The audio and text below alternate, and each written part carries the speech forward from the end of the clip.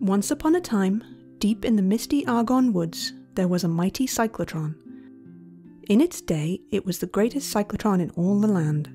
At the word of the alchemists, it set loose its glittering beam on strange materials to create elements afresh. In the shadow of the mighty cyclotron sat its apprentice, a little magnet orchestrating the allotment of gleaming ions to the targets for many generations. The little magnet dreamed that one day it too would be a cyclotron. Eventually, the mighty cyclotron grew old and tired, and was surpassed in grandeur by younger machines. In the days before the memory of the mighty cyclotron was forgotten, a young physicist was on a quest to find the perfect magnet to fit his cyclotron chamber. Of the many magnets in the land, only the little magnet fit. He rescued the little magnet and carried it away to his laboratory. The little magnet was finally transformed into a cyclotron.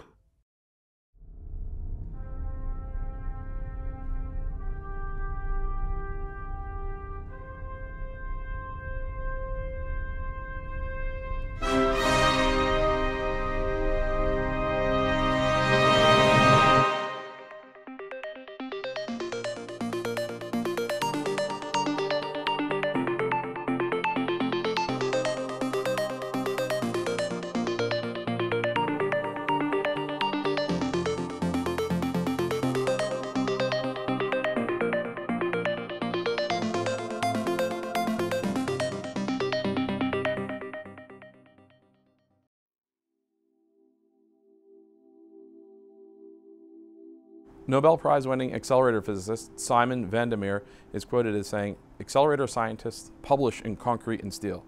So here's our 5,500 pounds of prose.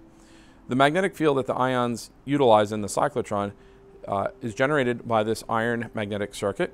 The magnet circuit consists of two vertical yoke pieces, two horizontal yoke pieces, two cylindrical pole pieces, to which we attach two pole tips to.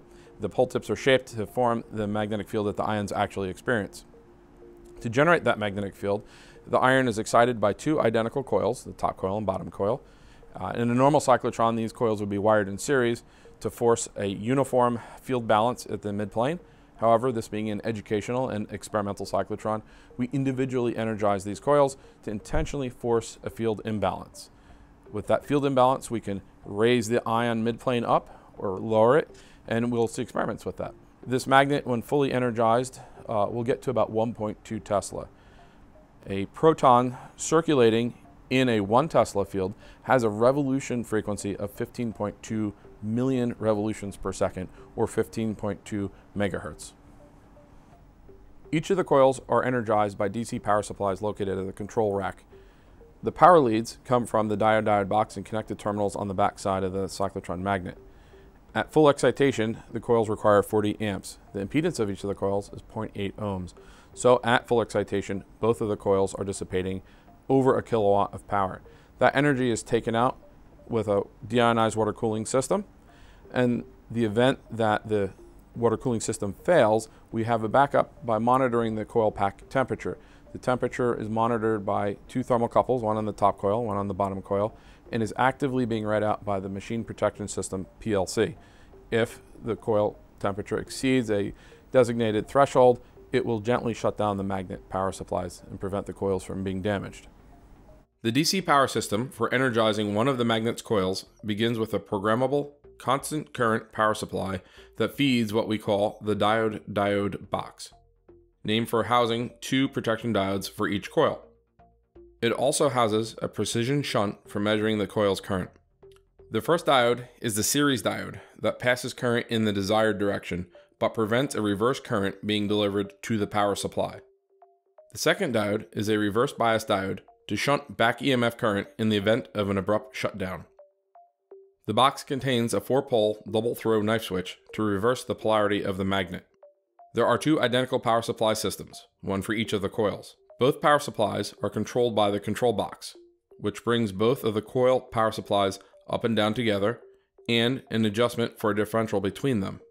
The diode box is located directly above the two magnet power supplies. Let's pull it out and look at the hardware. First, we have to remove it from the control rack to get inside.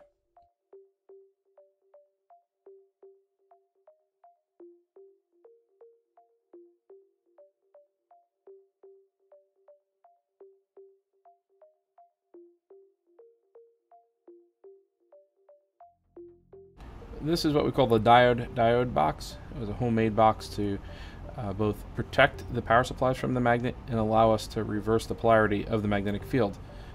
The left side is the top coil, the right side is the bottom coil. These two leads come in from the power supply. The positive lead comes down, goes to this terminal of the knife switch. The other lead goes through a shunt, so the shunt is at the low side. There's a series diode here, which is a reverse protection diode. And then there's a reverse bias diode, which is also another reverse protection diode. So if the power supply abruptly shuts off and the field collapses, the back EMF is shunted through this diode and is held off by that diode. So the power doesn't go back into the power supply, but rather is shunted through the coil and it's dissipated in the coil and the diode and the lines. The system is symmetric on both sides. This shunt is what's used to make the precision measurement of the magnet current. We don't rely on the reading from the front panel of the power supply or even the programming voltage, but the two Agilent 5-digit multimeters give us a precision current, and that's what we use to monitor the magnetic field by the current. Now let's say we want to operate with a negative ion, such as H-. We need to either put the vacuum chamber in upside down, because there is a preferred rotation, the way the phosphor screens and deflection channel is set up, or we need to flip the polarity of the magnet. But these are unipolar power supplies, and it's not easy to change the polarity. However, with this setup, we can take the knife switch and flip it. You'll see that these leads invert the polarity of the magnet. So now the top pole, which is typically the north pole, becomes the south pole, and vice versa. Doing this while the magnet was energized would be such a catastrophic event that we buried this knife switch inside this box. So it really meant you'd want to have to do it and not just accidentally throw the big switch. So therefore we shut everything down, de-energize everything, unbolt this box, untire up all the cables, slide the box out, remove the lid, and then very intentionally flip the switch. So we'll go back to the polarity for protons and deuterons, keeping the top pole tip, the north pole piece, and there we go. To control the magnet, the operator interfaces with the control box that we see here, and we read the magnet coil current from these precision meters. Because the shunts are 1 milliohm, a 1 millivolt reading on the meter corresponds to 1 ampere of current. There are 4 knobs on the control box. The upper left is a coarse adjustment of both coils simultaneously. The upper right is their fine adjustment. The bottom left knob adjusts only the bottom coil to introduce the current and hence field imbalance. The bottom right knob does nothing.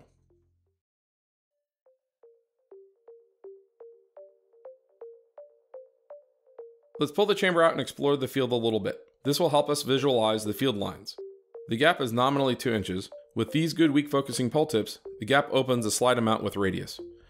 Before we can energize the power supplies, we need to enable the PLC's magnet permission. We begin ramping up the current and hence the magnetic field. With just the modest field, we can visualize the fringing of the magnetic field with a 3D compass. The upper pole is the north pole, and the lower pole is the south pole. Note that while the fringing is dramatic this far outside of the gap, that the field is still completely vertical in the midplane. Now, let's play a little. What's the point in having a big magnet if you can't have a little fun with it? Suspending an Allen key with one finger? Balancing a paperclip on a fingertip? Ugh, almost. Found it. Paperclips are the most fun.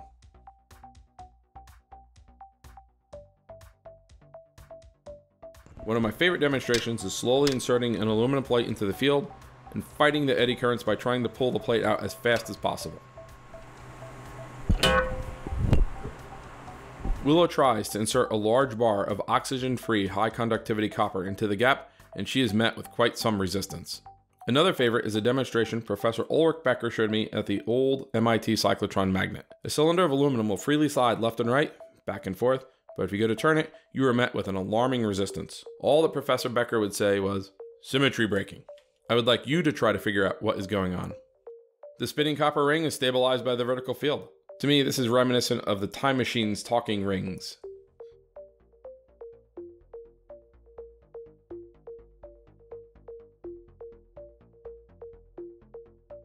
When knocked over, it will fall very slowly.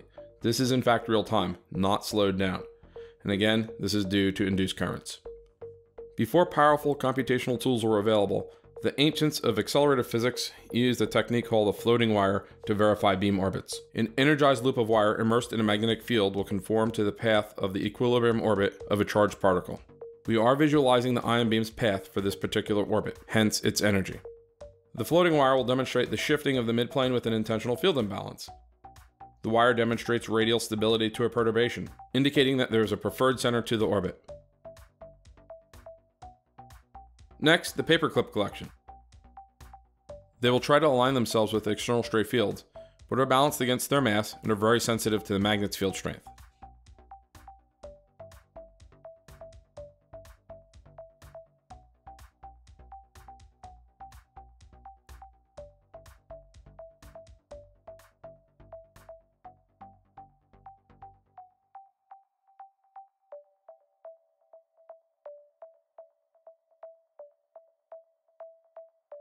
The iron yoke confines the magnetic field and concentrates it at the gap. The iron is excited by two identical coil packs. Near the center of the magnet gap, the field strength B is mu naught I over G, where mu is the permeability, I is the ampere turns, and G is the height of the air gap. We can also write this as B equals mu naught little I N over G, where the coil is made up of N turns of current I in each turn. For a given number of ampere turns, the larger the gap, the lower the field. The cyclotron frequency is QB over 2 pi m, and we can calculate for protons to circulate around 15 million times a second, we need a magnetic field on the order of 1 Tesla, or 10 kilogauss. Let's take a closer look at the effect of the pole tip shape. The field lines start at the North Pole and terminate at the South Pole. Even with the pole tips that are intentionally tapered, the field is completely vertical at the center. This is the point where the field will be the strongest. The vertical magnetic field will slowly decrease with increasing radius, and when it nears the edge of the pole tip, the field will begin to plummet. Also note that the magnetic field is completely vertical in the midplane. However, as the field bulges or fringes out, the weaker the midplane's vertical field becomes. This is necessarily compensated by an increase in the radial magnetic field components. This can be described by the field index, denoted as N, and is the rate of change in the midplane's vertical magnetic field with radius, and normalized to the radius and instantaneous magnetic field. Convention adds a negative sign. We plot the field index as a function of radius and see that it starts at 0 and climbs for a decreasing field. This type of field has important focusing properties that we will learn about in the Betatron motion episode.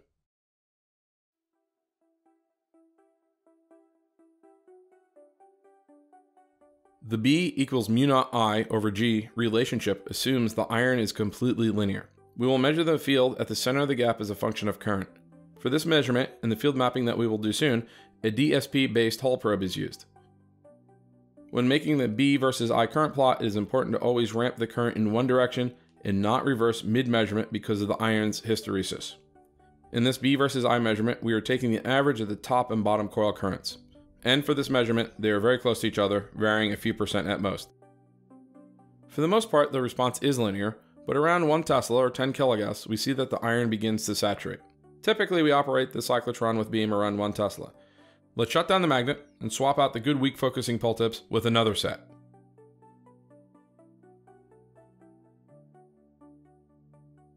Even with the magnet de-energized, the residual magnetization makes it hard to pull off the pole tips.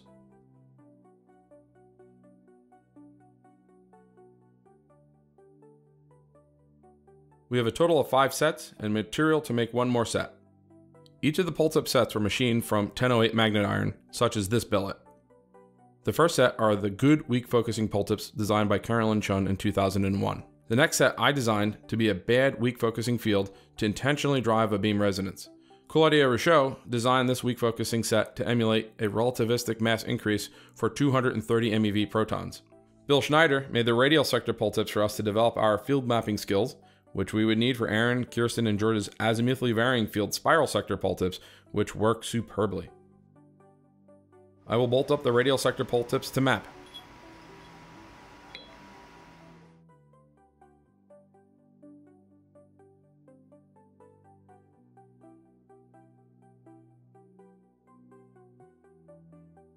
Once they are on, I install the XY mapper and the Hall probe housing.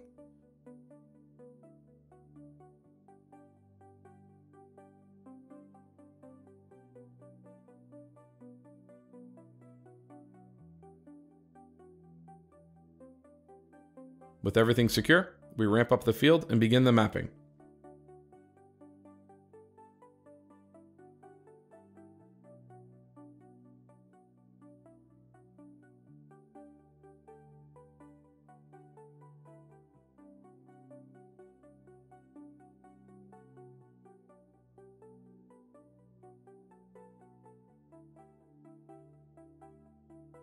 After completion of the scan, our MATLAB code plots a field contour map. A three-dimensional mesh view really drives the visualization of the central bump, the hills, and the valleys of the radial sector field. One of the post-processing analyses is to find the center of the radial sector AVF field. This is done by plotting the vertical field around an arbitrary circle as long as that circle encompasses the magnetic field center. The fourfold symmetry is clearly seen, and as the circle nears the center of the field, the plot becomes less distorted and more sinusoidal.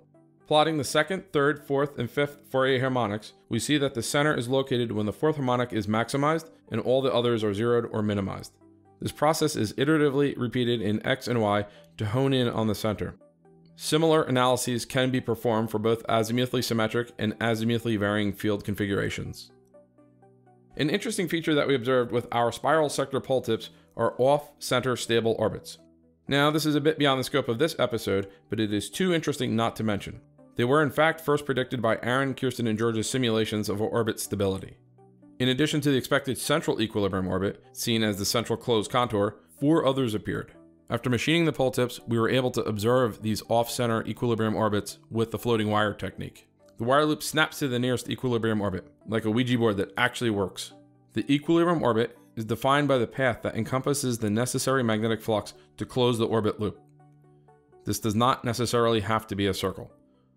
In the AVF fields, it becomes apparent that there can be other paths that enclose the same flux as the primary equilibrium orbit, but are just off-center. The magnet, while being the largest component of the cyclotron, is just the beginning of the many components necessary for the cyclotron to work. The next necessary condition that we will explore in the cyclotron is almost nothing, a very special type of almost nothing, the vacuum system.